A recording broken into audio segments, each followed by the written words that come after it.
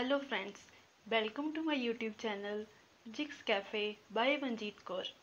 In this video, we study about class 9th physics chapter sound. In our day-to-day life, we come across different types of sound and we are well equipped with the mechanism to understand different types of vibrations in the sound pattern. In our life, our father, our mother, siblings, our friends, or even every person has a different voice. Did you ever notice why every person has a different voice? To understand this concept, we learn about the properties of sound. Properties of sound. Since sound is a wave, so we can relate the properties of sound to the properties of a wave. The basic properties of sound are loudness, pitch and quality. Here we have diagram of sound A, sound B and sound C. Here sound B has a lower pitch than sound A because of lower frequency of sound B. And similarly sound B is softer than sound C because of smaller amplitude. Here amplitude is higher than sound B. So to understand this concept briefly, we further discuss loudness, pitch, quality in detail. First we have pitch. Pitch is a measure of high or low the tone of a sound wave. It is related to frequency. That means frequency determines the shrillness or the fluttering of a sound.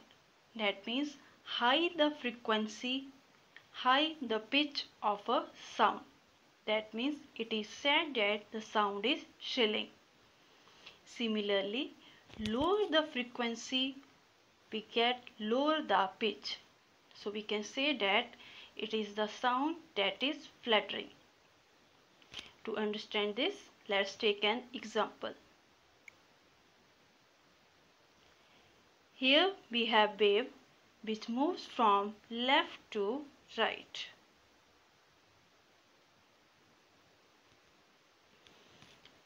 That is its mean position and that is its extreme position. Here we have high frequencies and the gap between two waves is very small.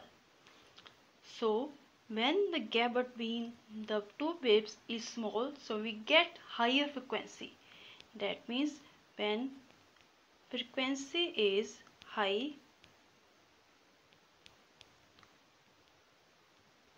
pitch is also high. So we can say that when higher the frequency, pitch is also high. So we can say that the sound is shrilling because the gap between two waves is very small. So this is the example of high pitch sound.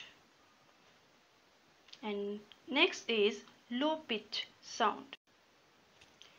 Here we have wave which moves from left to right.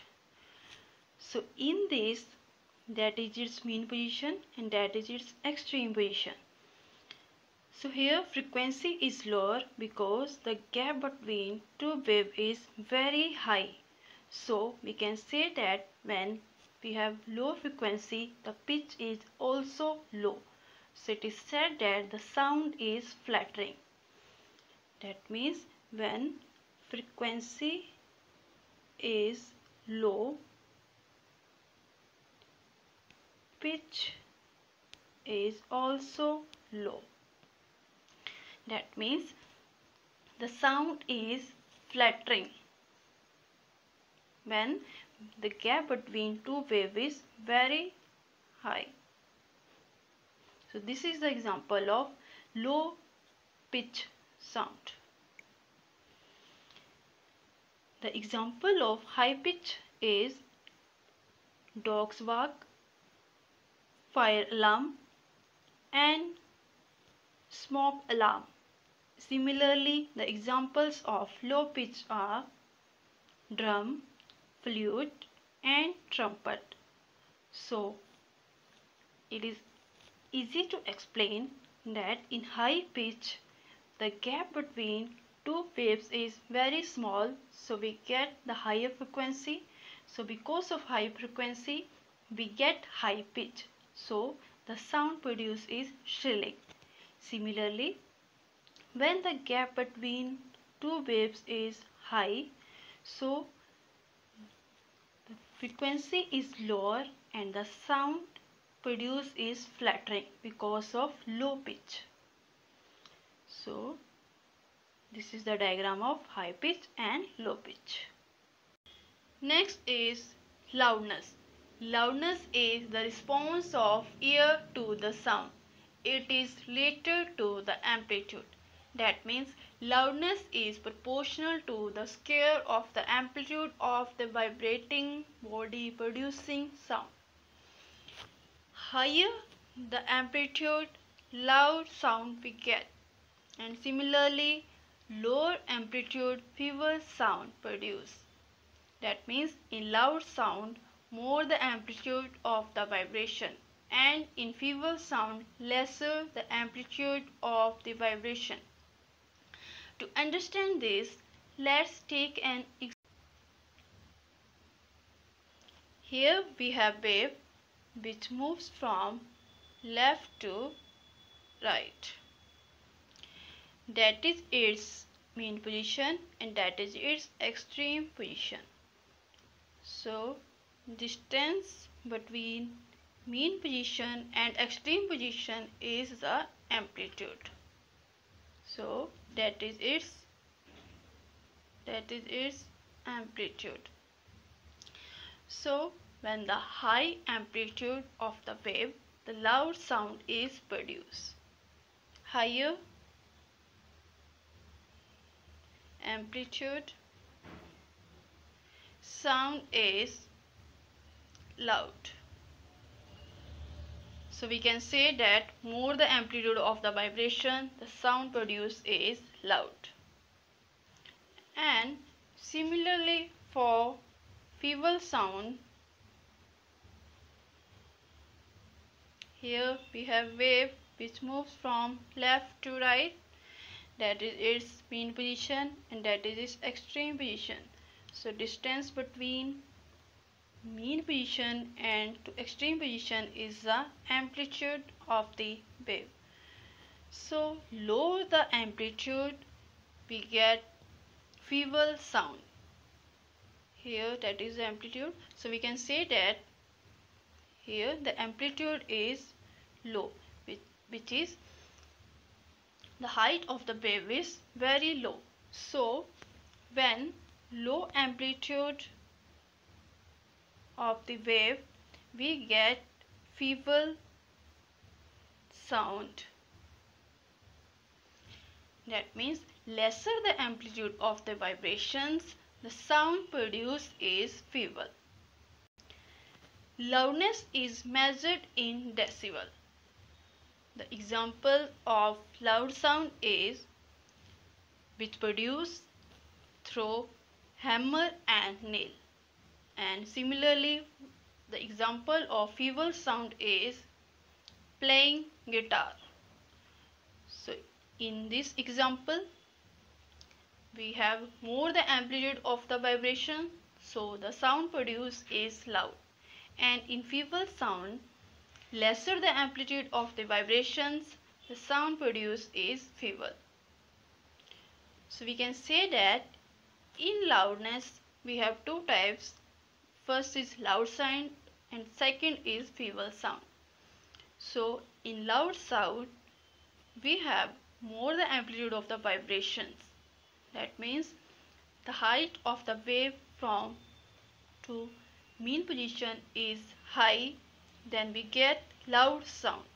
And similarly for feeble sound, lower the vibrations of amplitude, the sound is feeble. That means lower the height from the mean positions of the wave is, then we get feeble sound.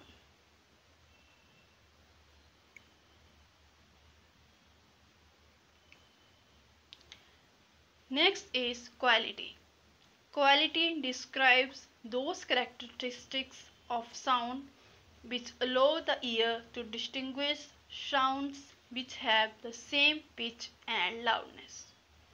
That means even if the sounds of two objects have same frequency and similar amplitude but emitted by two different instruments. Here we have example, the sound produced by guitar and sitar both have same frequency. That means both have same pitch and loudness, which is amplitude. But still we can easily distinguish between the sound of sitar and guitar without looking at the instruments, because we know the quality, the difference of both the sounds of these instruments. Here that is the sound wave of sitar and that is the sound wave of guitar. Both the sound wave produced by instruments have same frequency and same loudness, that means same pitch and same amplitude, but still we can easily distinguish the difference between both of them. That means by hearing the sound we can easily distinguish which instrument is playing. Different types of sound. There are two types of sound, audible sound and inaudible sound. Here we have definitions of inaudible sound and audible sound. First we study about audible sound. Audible sounds are the sounds that the human ear can detect. That means the human ear can hear. The human ear hears the frequency between 20 Hz to 20 kHz. The human ear cannot hear the frequency above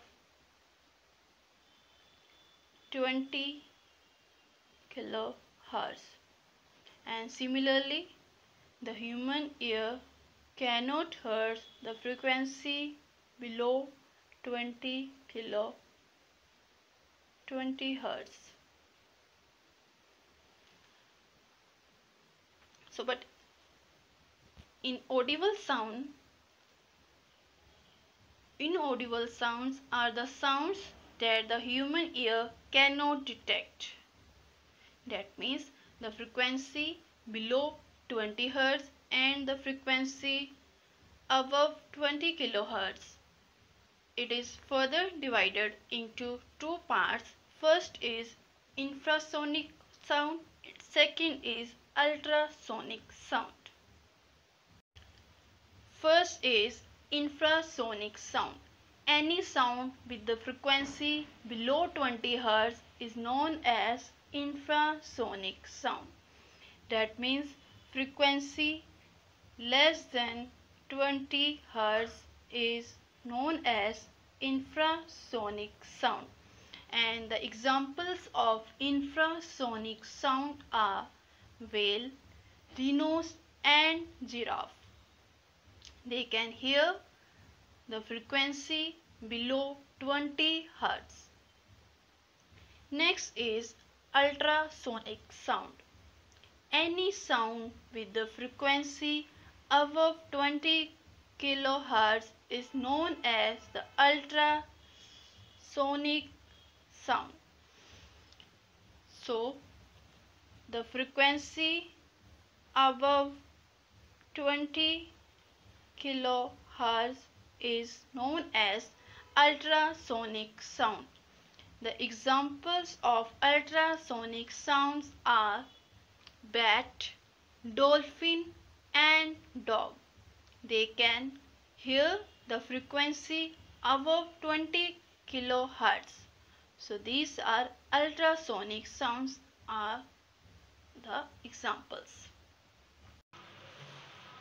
Next is pleasant sound.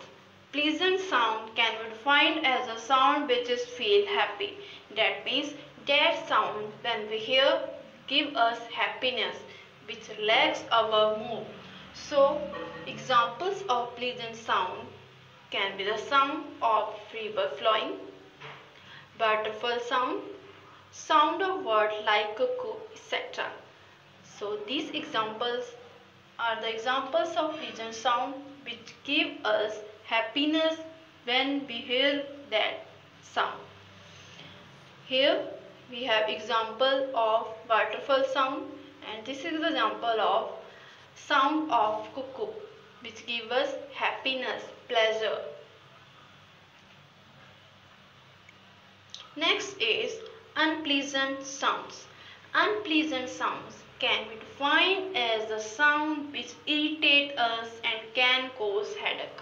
That means that sound which not give us happiness and we not feel relaxed by hearing that sound. So that sound is unpleasant sound. Here we have examples of unpleasant sound. Can be the sound of construction site, horn of train and other vehicles, and rock music, etc. These examples of unpleasant sound which does not give us happiness, that not relax our mind, these sound only irritate us. So these are the examples of unpleasant sound. Here horn of train and rock music are the examples of unpleasant sound.